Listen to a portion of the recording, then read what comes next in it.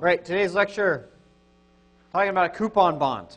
All right, now what a coupon bond is it basically allows us to look at something in a different way.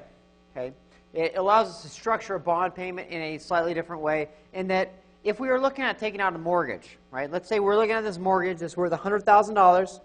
It's going to be coming in 30 years, a 30-year mortgage at 5%. Okay. Now, if we just did this, if we had a lump sum, right? We just made one big payment at the end. Okay. If we put all this in, right? You know, we do the future value is equal to our present value here, right? Multiplied by our 5% interest rate at 30 years. We know that that would end up being worth to us, or at the end, we'd have a lump sum payment of $432,000, $432,194. Okay. Now, our question here is, does this seem like something that we would want to be making a payment out in 30 years? Am I going to have the discipline to be making all these payments over time? Right? Because this ends up being pretty risky. Okay? This would be really risky for the bank because they look at this and they go, ooh, I don't know if that discipline, because I know me personally, I don't know if I would be able to make sure I make my mortgage payment every month. Right? I might look at some other things and say, oh, you know, I got 30 years to make that up, okay? But we wouldn't want to be in that situation. So same thing goes with corporations that are raising funds through the bond market, is that we then allow for these coupon bonds, okay? And with these coupon bonds, we have two components. One of the components is we have a payment, okay? This is our coupon, okay? We have a payment that can come annually, it can come semi-annually.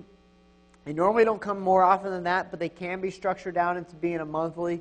And then we also have, at the end, we have a lump sum. Okay, you might look at some of these in some way and think of some balloon payments or something else along those lines. But when we do this, is that basically we have a payment, right? Let's say our payment is $100 a month. Okay, and then at the end, we have a balloon payment of $1,000. Okay. Now, if we were doing this, and just to think about it with the calculator sense, is that this is going to be our future value. Okay? And then this amount here is going to be the payment. Okay? So that payment part, this part right here, we can think of this as being similar to an annuity. Okay? And our lump sum is just a lump sum present value type payment. Okay? Now, when we do this, is that we have a formula that we're going to be using for our bond value. Okay, so with our value, we're going to use this as V sub D, as our bond value. And our equation that we are going to be using, you're definitely going to want to write this all down.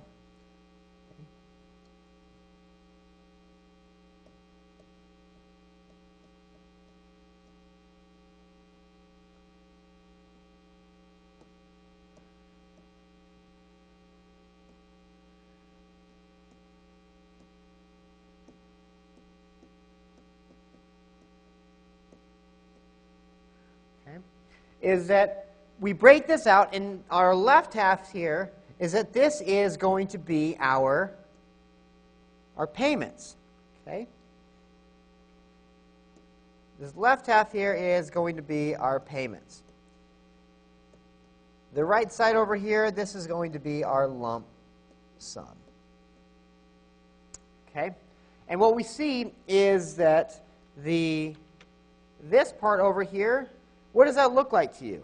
That looks like our same sort of thing that we're doing with our general things that we look at, is that we have a future value divided by our discount rate. Okay? And so that's really what we're looking at there. Over on this half is that we are looking at the value of our annuity, right? And this is the same way that we would compute the value of that annuity. Okay?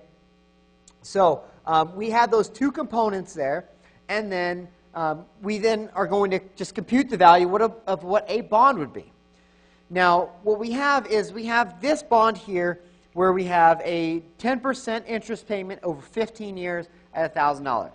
So what this means is that we're making 10% yearly interest payments.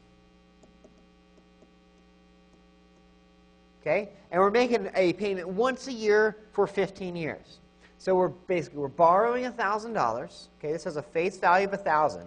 So what we do is we take our $1,000 and then we're going to multiply that by our 10%.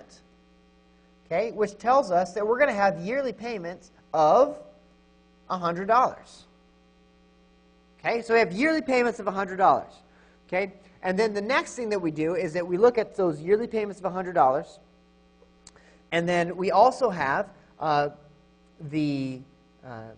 lump sum at the end. Okay, so we want to know what is the value of $100 payments for the next 15 years. We're then going to put this in the equation that we just showed last time, and we're going to have basically here, we're going to have that $100 payment, that's that interest payment over there, and then this is going to be 1 minus 1 over 1.1 raised to the 15th power. Right, we have a little bit of discount rate right here, or just like our traditional time value of money formula, and that's going to be divided by R. Okay, and then we're going to add on to that, we're going to have our payment here, which is our maturity value, which is that $1,000 divided by the 1.1 to the 15th power.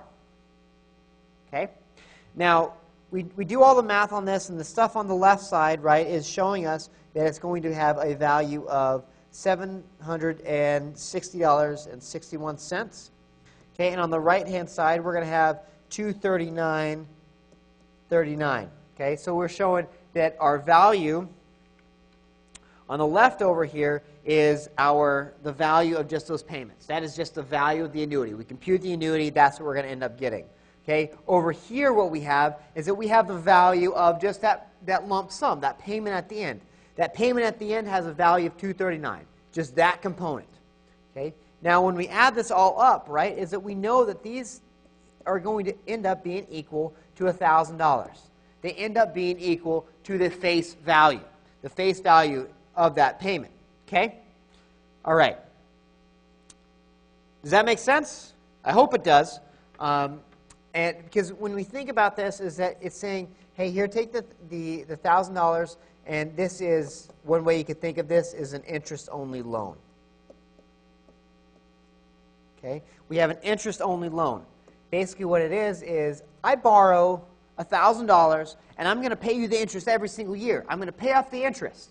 There's been $100 that has accrued over this year, and I'm going to pay you $100. I'm going to pay you $100 next year because that's what's going to accrue in interest. And at the end of the time period, I'm going to pay the rest of it off. Okay? Now, what we're going to do is I'm going to show you how to do this with the financial calculator.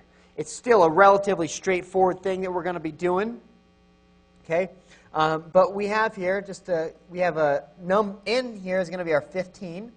We're going to have a payment, right, of $100. Right, we computed that. We have a present value that we don't know yet.